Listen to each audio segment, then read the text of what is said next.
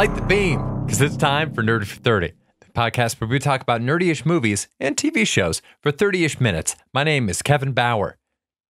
People call me the critic's choice. With me, as always, is the people's champ, Tim Cack. If you feel it, chase it, baby. If you feel it, chase it. Our own Tyler Owens, back on the beat. Because today, we're talking about The Boys Season 4. Tim, what did you think of this one, man?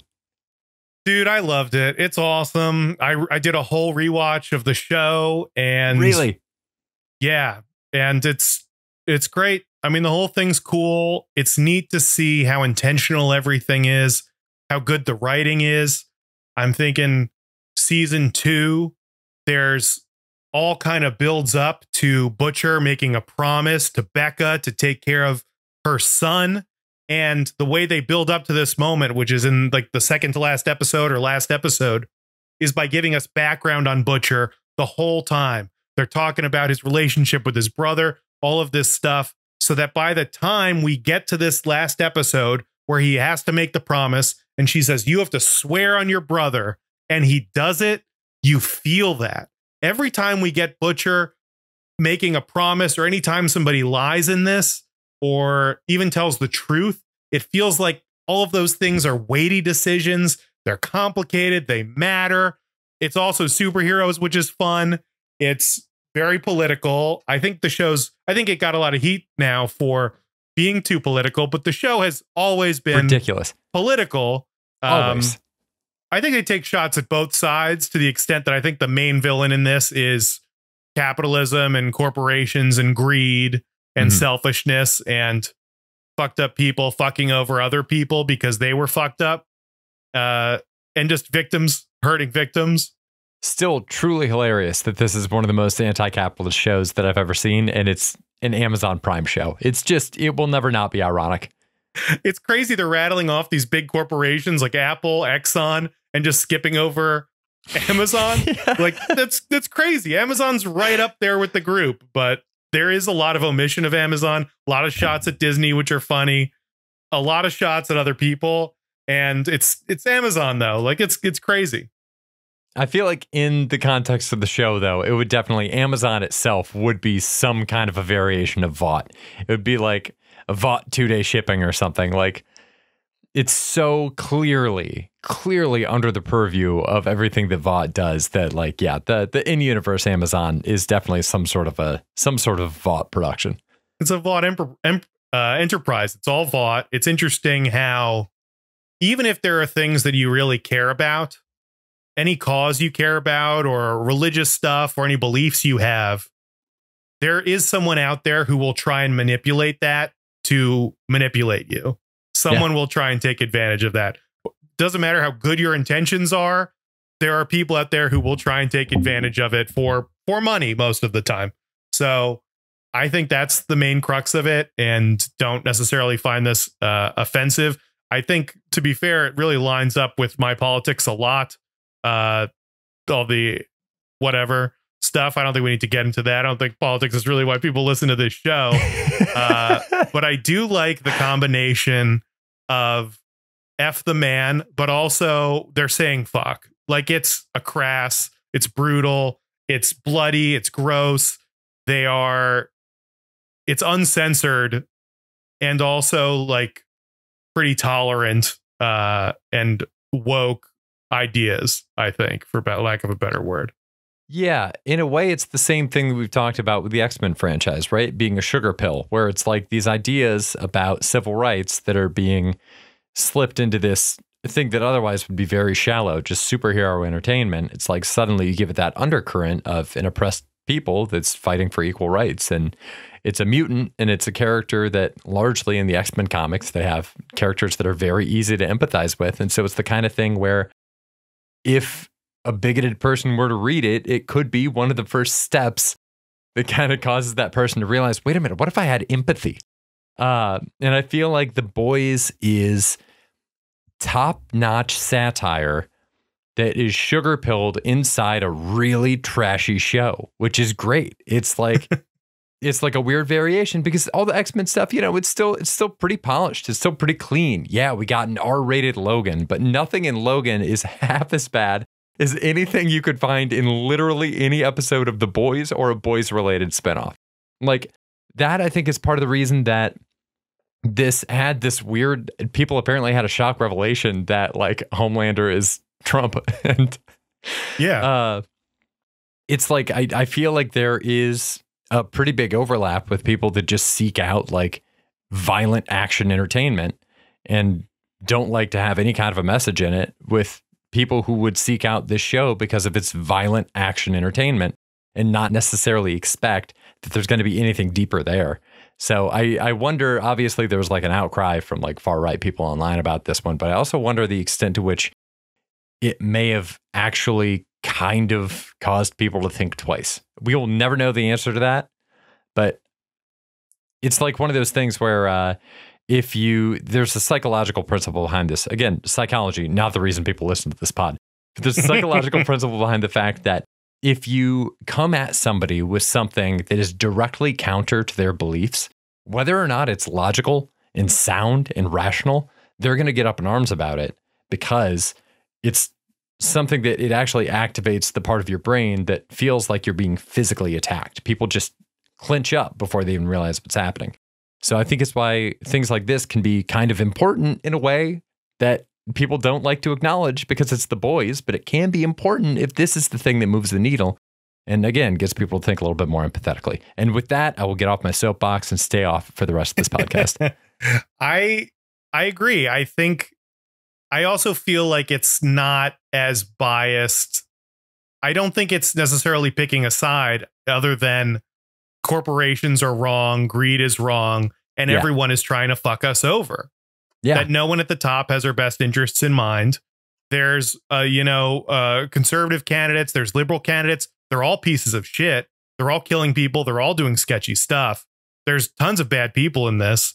There are different movements that are good or bad, and they're all shown to be manipulative and corrupt. And it seems like it's a shot at everybody. So I think in that regard, I think anyone could watch this and be offended by any part of it. And I think also by that logic, I don't think anyone should be as offended by this as some people are, because they're going out. It's everybody. Everyone is under attack from this. So, it is what it is. I thought maybe for this pod, instead of doing beefs or thieves, or maybe we could work those in, we could just go through the list of the cast, go through the characters, and just give our hot takes on each one, because the cast for this is huge. They're complicated. They're fun. They all have their own unique arcs. They have good moments. They all have bad moments. They're all good people, bad people, pieces of shit one moment and doing the right thing the next. So I think maybe we could rapid fire go through some of these and give our takes, Kev. Please. This sounds great. Let's do it. So we'll start with the big dogs. Butcher. Butcher has had such an interesting arc, and I would argue he's the main character of this show.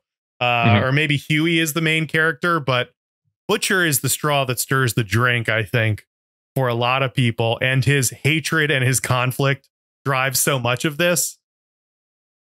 I really like the stuff going on with Joe Kessler and the Joe Kessler reveal that this is Butcher getting sick and seeing people that aren't there and seeing his wife and having all of these conflicted feelings, and the duality, I guess, of his wife representing his good intentions and Joe Kessler representing his bad, and then him ultimately deciding to go with Joe Kessler is so interesting, so complicated, and maybe the main driving force in this show. What do you think of Butcher? Is he a top tier character? Have you thought has he gotten better or worse as the show goes on? Oh my God, yeah, he's a top tier character. This dude is fucking iconic. He's incredible. I think better as time's gone on. That Joe Kessler reveal was wild. That was honestly so cool. That like 1-2 punch of she's not here, neither is he, was sick. It was so cool. So he has like cancer cells, like he has basically a tumor that is super powered, right? So like that thing is weird. I don't hate it, It's pretty weird, but it's something I've never seen before. So I got to respect that.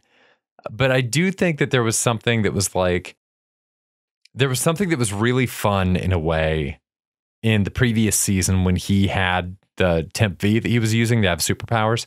Yeah. Because it's like, it's kind of the inversion of what we saw in Captain America and the Winter Soldier, where they made the conscious choice with Sam not to have him take the superpower formula. Same thing with Baron Zemo. Like, of course he wouldn't take it. It's against everything he stands for. In this, I like that he makes the black hat choice. He's like, fuck it. This is going to help me kill Homelander. I got to do it. And so it's fun to see somebody have powers that make him a legitimate threat. So I'm a little bit bummed that he can't control these superpowered cancer cells in the same way. But, you know, it's still cool. I'm curious about his powers and the nature of his powers, right? Because he took V and that gave him, or the Temp V, and that gave him these superpowers, but then resulted in these tumors and growths that are going to kill him, right? Yeah. But then he took regular V. And he says he did. And he would have gotten powers from that. So the tumors, it seems like, would have just killed him, but now he has powers. I'm wondering if he actually has the tumor still or not, or if he's actually this sick, or if this is Joe Kessler or his powers manipulating him into doing this. We see him with a rabbit, right? And the rabbit escapes. And then later he sees the rabbit and sees the tumor thing crawl out of it. No one else is there to see the tumor crawl out of it. He's the only one who sees it. He's been seeing Becca and Kessler the whole time. But he was already dying at that point. He's dying, right? So my theory that I'm throwing out there is that he took the V and something about the V is pretending to kill him so it can take over. Or the tumor, it's because it seems like he's healthy at the very end. He's healthy as the thing ripping out of his chest. So I imagine there's a way where Butcher walks out of this either without the tumor or the tumor doesn't affect him. Like, he has a superpower now. There's a superpower in him and he has a connection with it and something else is going on. And I'm wondering if the tentacle thing, I get the rabbit, seeing the rabbit basically implies that everyone who does Temp V long enough will get a magical tumor. Yeah. Right. So he sees that. What if that's not there? And the only reason he has a magical tumor is because he took V, like the real thing. You know what I'm saying? Interesting. Huh. Yeah, I don't know. I don't know if I'm with I don't you, know. But I think it's a good idea. I could be wrong, but it's weird that there aren't. I guess we'll know if we see more tentacle people or if there's more things with tentacles. And it's interesting that he chose Joe Kessler, and it seems like he chose Joe Kessler because Ryan Butcher, I guess his name's Ryan Butcher. I don't know what his last name is. I was wondering that too. Yeah, his son, he's on like Wikipedia as Ryan Butcher. What do you think of Ryan? Because I think they're playing him pretty well. He's like kind of a bratty kid who knows what the right thing is, but he also just murdered at least 2 people. That's right. He's a straight up killer, and he murders the woman who was an aunt to him. And maybe if you're a kid and you have superpowers and you can't control it, maybe that just happens. But I also find it hard to believe that that's an actual heel turn from Ryan. I think it could just be a kid who's like confused and figuring stuff out. Yeah, man, it'd be so much easier if the people that he killed were like in some way implicated with bad Vought stuff. But the fact that it's people who were functionally innocent it's nasty. It makes it a little bit strange. I'm wondering if they're basically going to have in the final season to face down 3 generations of Homelander with Soldier Boy and Homelander and Ryan, because I could see the show saying, you know, Butcher, the overall arc of the show is that Butcher is going to go from wanting to destroy all soups to realizing that basically his son is one, and now he's going to help show this son the way to a better world. But that feels a little too optimistic for the like level-headed view of the world that this show has. I could see it instead going with power corrupts absolutely, and so Ryan is just as corrupt as everybody else. or going with something more nuanced for a finale where, like, you know, maybe Ryan's not all good or all bad. He exists somewhere in the middle, and it's just how life works. Yeah, you can murder people and just come back from that and be chill. I mean, that's kind of what the show's doing. They're flip-flopping with everybody, it seems like. Yeah. And yeah, Ryan's really interesting. I am craving the 3 generations, though, and Soldier Boy being on the time. The 3 of them all teaming up is going to be so cool. I do think Ryan at one point will do the right thing, I guess. I don't know. Dude, Soldier Boy coming back up, if we can do Soldier Boy next, it's something for me that's like it's both my beef and my thief, because from the beef side, it feels kind of cheap. It feels like just it feels like when the Golden State Warriors drafted Kevin Durant. It's like, I mean, sure, like, of course that's going to be a threat. He's a massive talent. We all know this guy's reputation. We've got a history with this guy. So it feels a little cheap that they didn't find another way to kind of ratchet up the stakes that's new that we haven't seen before. But he's got to be the thief too, because fucking hell, man, I just want more Soldier Boy. Like, Soldier Boy was the absolute pinnacle of season 3. Like, just the most entertaining thing on screen at all times. And the thought that he wasn't going to come back was brutal. So I'm still happy to see him. Anyway, we get Soldier Boy, I'm here for it. Jensen ankles or ankles? I don't know. Ankles. Jensen's ankles are incredible, and I want to see more of them. Yeah, same. He's the man. Soldier Boy's the man, and I would love to see the 3 of them doing their thing together. One of my critiques listening back to our season 3 ep was feeling real bored of Huey and Annie. And I was not bored of them this season. I thought they did a great job with them. I think I've made this comment about other stuff before, but it's nice to see situations where the relationship is not at stake. Yes. This season, they decided Hugh and Annie, they're together. They love each other. This is a reasonably healthy relationship. So Huey is going to go off and interact with characters we don't normally see. His dad, we're going to meet his mom.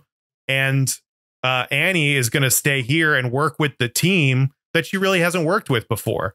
And she's got this whole arc with her powers. They're both going on internal journeys and changing like that, as opposed to, oh my gosh, are we going to break up? Whatever. They, at the very end, when the most effed up thing that happens to Huey is he's sleeping with this mutant changer, this what you do they think call that's the shapeshifter? Most effed up thing that happened to Huey this season? I think it's one of the most effed up thing. Okay. The 2 most effed up things are him, being taken advantage of with the shapeshifter. I think maybe the most fucked up thing that happened this season is Huey's mom giving Simon Pegg the V without talking to Huey. You think that's the most effed up thing that happened this season? I think that's, well, we're just going to skirt past the dungeon with Huey. Oh, well, that was funny. The dungeon was unbelievably fucked. That is the worst thing the show has ever depicted on screen. Like, by far, absolutely bar none. That was horrifying. My jaw was on the ground. It was horrifying. I do agree. It was horrifying and messed up, and him getting tickled and like sat on is very weird. I thought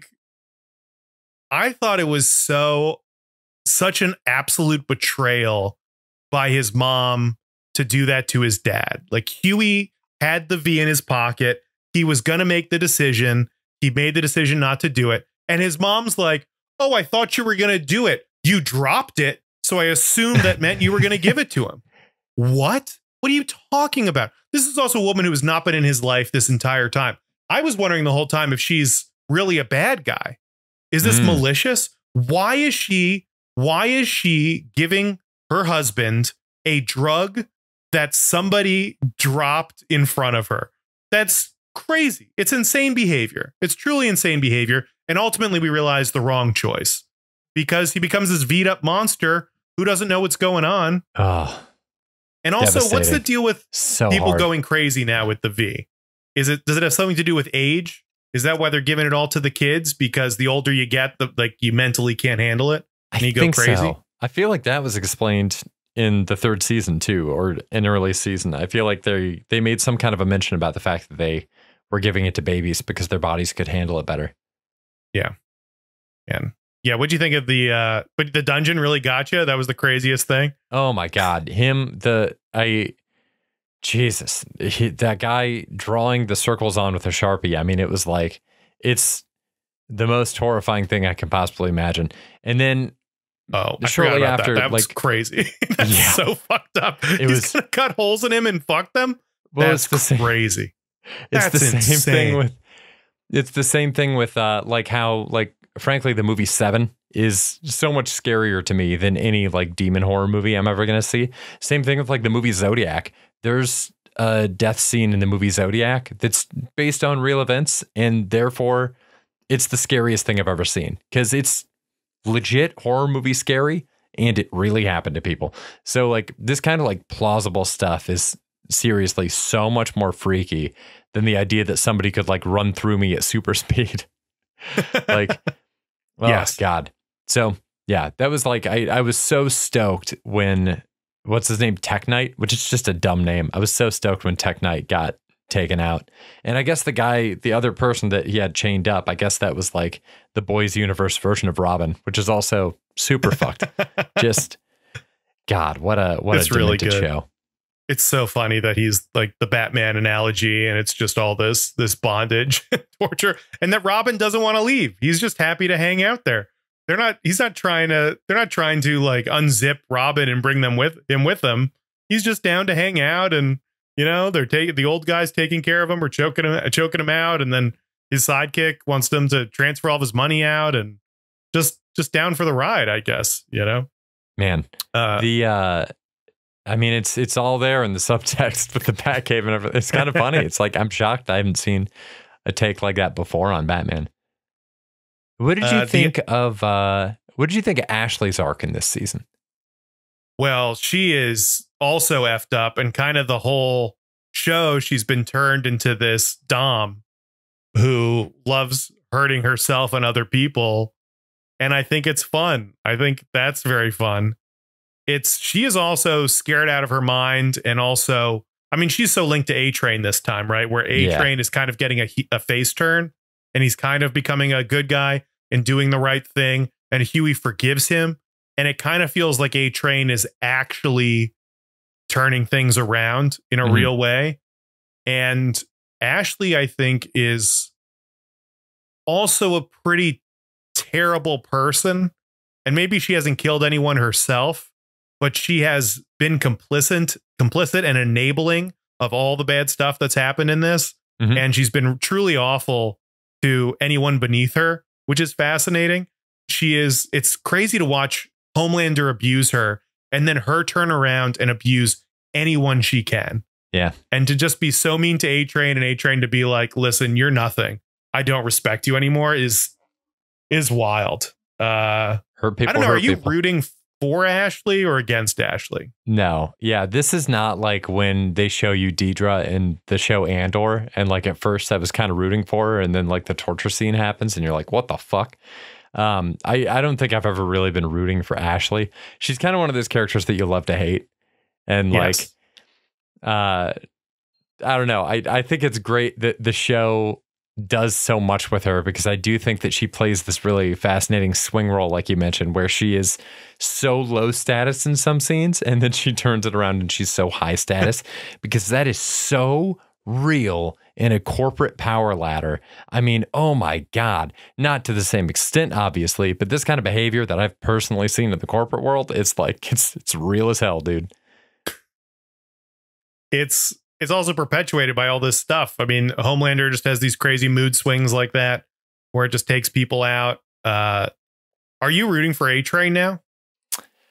I mean, it's going to be hard to. I did notice that they didn't have him participate in the murder at the beginning of the season, which was like, that should have been the first flag of where this was going to go.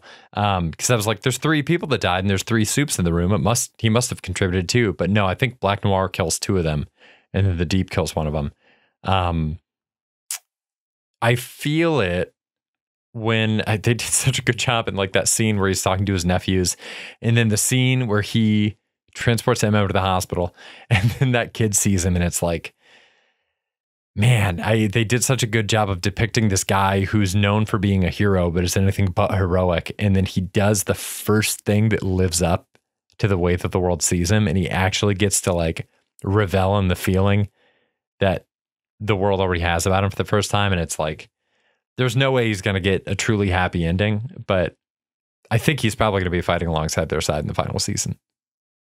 He's such a good example of, I think they do it well with every character. There's obviously the good guys and the quote unquote bad guys, it seems like, but everyone is hateable. Everyone does bad stuff. Everyone is also good. Even all the good guys are doing questionable things or struggling with something. And it's kind of crazy. I don't think I really empathize. I think I empathize for all of the quote unquote bad guys. Even Homelander is doing all this terrible stuff, and you see where he was raised. You see how he was brought up. You see what his childhood was like. And it's possible to hate this character and want them to be murdered and also have empathy for them. Yeah. And the idea of A-Train, who I think in the first couple seasons, maybe on our last podcast, I said was the biggest villain in the show. There's something so weak and spineless about him, and he betrays his family and his own values, and he's just like a weak human being. And to see him in this season really turn around, it's very cool. It's very cool that in certain scenes they want me to be rooting for A-Train, and A-Train is doing the quote unquote right things. It's very fun. It's very fun to root for bad guys, and it's fun to root against good guys. It's just awesome. It kind of goes into that thing where it's an explanation, but not an excuse. We know the explanation for why these people behave the way they did, which allows us to empathize with them in their position. It's not an excuse for the bad stuff they did, but it at very least helps us to know why they did what they did. Also, I just want to call out that the Will Ferrell cameo is so unbelievably funny. So funny. So crazy. When he says slinging yayo, I was laughing so fucking hard. He's just revising his character from that Kevin Hart movie he did. Yeah. Like Stomp the Yard or whatever it was. Oh, man. Was it Get Hard? I think it was Get Hard. Get Hard. Yeah.